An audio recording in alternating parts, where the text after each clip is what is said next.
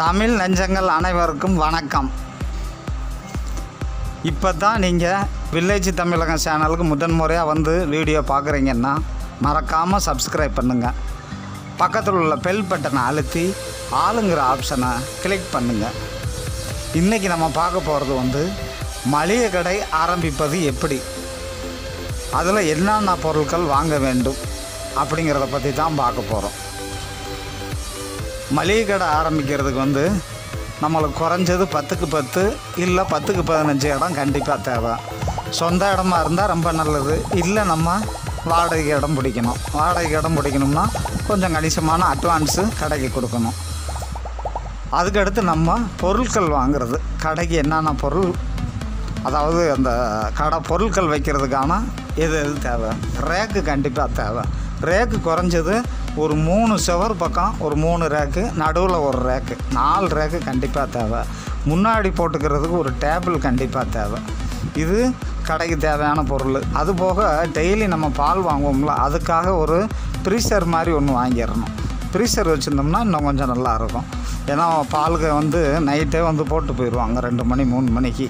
அப்போ நம்ம அதை பாலை உள்ளே வைக்கணும் அப்படின்னா ஃப்ரீசர் கண்டிப்பாக தேவை. அடுத்து நம்ம ஒரு வெயிட் போடுற மிஷினு கண்டிப்பாக வாங்கிக்கிறணும். அதுக்கப்புறம் இப்போ எல்லாம் பார்த்திங்கன்னா இந்த அக்கௌண்ட்டு ட்ரான்ஸ்ஃபர் பண்ணுறது, இந்த பேடிஎம், ஃபோன்பே, கூகுள் பே இது வந்ததுனால இப்போ அதுகளை நம்ம கடை ஆரம்பிக்கும் போது கண்டிப்பாக அந்த அக்கௌண்ட்டெல்லாம் ஓப்பன் பண்ணி வச்சுக்கிறணும்.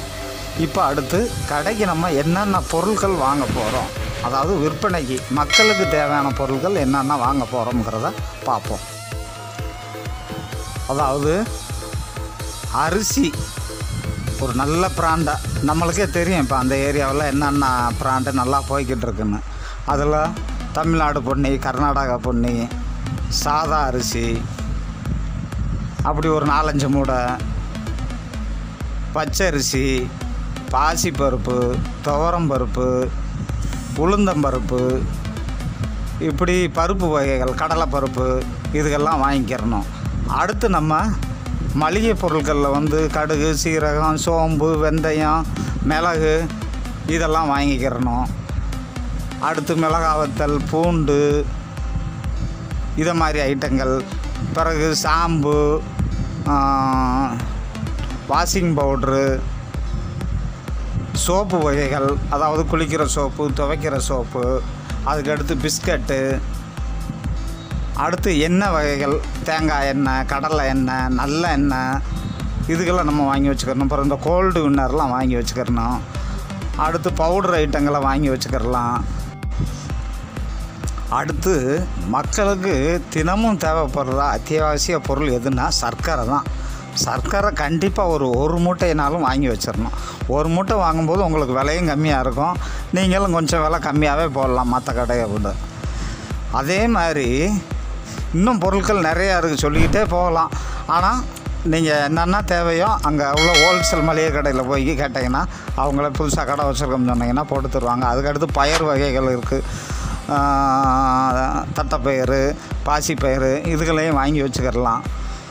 இப்படி எல்லாம் வாங்கி வச்சுட்டு மக்கள் ஒரு சில பொருட்கள் கேட்கும்போது நம்ம இல்லாமல் கூட இருக்கும். அதை அன்றைக்கி எழுதி வச்சுட்டு கண்டிப்பாக அன்றைக்கி மதியம் போல் போய் நம்ம ஹோல்சேல் கடையில் வாங்கிட்டு வச்சிடணும். மறுநாள் கிடைக்கும்னு மக்கள்கிட்ட சொல்லிடணும், நாளைக்கு வாங்கிக்கோங்க கண்டிப்பாக கிடைக்கும் அப்படின்னு.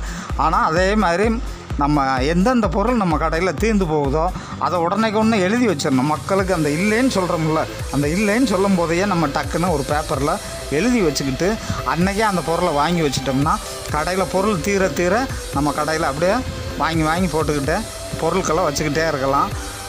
விற்பனை ஆக இப்போ அங்கே உள்ள புதுசாக நம்ம கடை வைக்கும்போது மக்களுக்கு என்ன தேவைப்படுங்கிறதும் நம்மளுக்கு அவ்வளோவா தெரியாது. அது மாதிரி மளிகை கடையில் குறைஞ்சது உங்களுக்கு 30%லேருந்து 40% வரைக்கும் லாபம் இருக்குது. ஒரு சில பொருளில் 10% இருக்கும், ஒரு சில பொருளில் 50% இருக்கும். அதனால் சராசரியாக பார்த்தா 30லேருந்து 40% கண்டிப்பாக உங்களுக்கு லாபம் இருக்கும். அடுத்து நம்ம காலையில் குறைஞ்சது 5 மணிலேருந்து 6 மணிக்குள்ளே கடையை திறந்தோம்னா நைட்டு 12 மணி ஆகும். அதனால் கண்டிப்பாக 2 பேரோ 3 பேரோ கண்டிப்பாக தேவை. புதுசாக நம்ம கடை ஆரம்பிக்கிறதுனால வேலையால் போட முடியாது. அதனால் குடும்ப உறுப்பினர்கள் 2 பேர் 3 பேர் சப்போர்ட் இருந்தால் தான் ஆள் கொஞ்சம் மாறி மாறி இருந்து கடையை மெயின்டெனன்ஸ் பண்ண முடியும். அது கண்டிப்பாக தேவை. இப்போ நம்ம முதலீடை பற்றி பார்ப்போம். இப்போ நம்ம அந்த கடைக்கு அட்வான்ஸு, இந்த பொருட்கள் வாங்கிறது அப்படின்னு குறைஞ்சது ஒரு 50,000 ரூபாயிலேருந்து 1,00,000 ரூபா ஆகும். 1,00,000 ரூபான்னு வைங்க. இப்போ 1,00,000 ரூபா முதலீடு போடுறீங்க.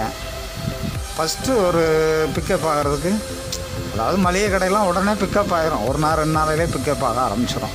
குறைஞ்சது ஒரு நாளைக்கு 5,000 ரூபா ஓடுனா 1,500 ரூபாயிலேருந்து 2,000 ரூபா வரைக்கும் நம்மளுக்கு லாபம் இருக்கும். அதான் 30%லேருந்து 40%னா அந்த கணக்கு தான் வரும். குறைஞ்சது 2,000 ரூபா லாபம் வச்சுக்கோங்க. மாதத்துக்கு என்ன ஆச்சு? மாதத்துக்கு 60,000 ரூபா ஆகுது லாபமே. இப்போ நம்ம அந்த 1,00,000 ரூபா முதலீடு போட்டோம்னா குறைஞ்சது ஒரு 2 மாதம் 3 மாதத்தில் எடுத்துடலாம். இல்லை வியாபாரம் நல்லா ஓடிச்சுன்னா ஒரே மாதத்தில் கூட எடுத்துடலாம். இப்போ என் வீட்டுக்கு பக்கத்துலேயே நம்ம ஒரு நெருங்கிய நண்பர் ஒருத்தர் மளிகை கடை தான் வச்சுருக்காரு. இப்போ ஒரு குறைஞ்சது ஒரு 10 வருஷமாக வச்சுருக்காரு. அவர் இன்னொருத்தர்கிட்ட இருந்த மளிகை கடையை அப்படியே வாங்கி வச்சுருக்காரு. அவர் வாங்கும்போது குறைஞ்சது ஒரு 10,000 ரூபாக்குள்ளே தான் ஓடிச்சு. ஆனால் இன்றைக்கி வந்து 30,000 ரூபாய்க்கு ஓடிக்கிட்டு இருக்கு. 30,000 ரூபானா என்ன ஆச்சு? 40% வைங்க, 12,000 ஒரு நாளைக்கு. அப்படின்னா மாதத்துக்கு என்னாச்சு? 3,60,000 ரூபா ஆகுது. 3 லட்சம் கூட வைங்க.